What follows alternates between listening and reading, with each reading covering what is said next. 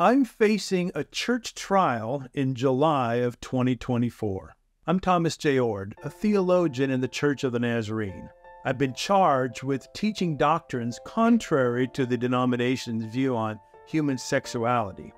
Now, unlike my critics, I believe LGBTQ+ people should be loved, accepted, and fully included in the church.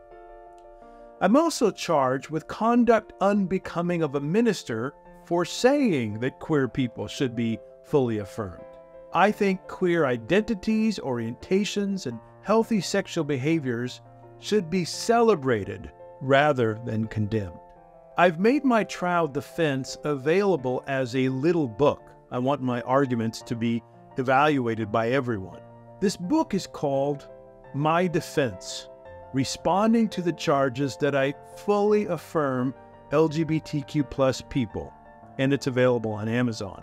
The book includes a previous defense I made in 2002, in which I argued that the Church of the Nazarene and other Christian groups should be fully LGBTQ+ affirming, and it includes other articles and letters and documents. Now, because I want you to read this book, My Defense, I've priced it on Amazon at only 99 cents as an ebook and $4.99 as a paperback. And at those prices, I'm losing money.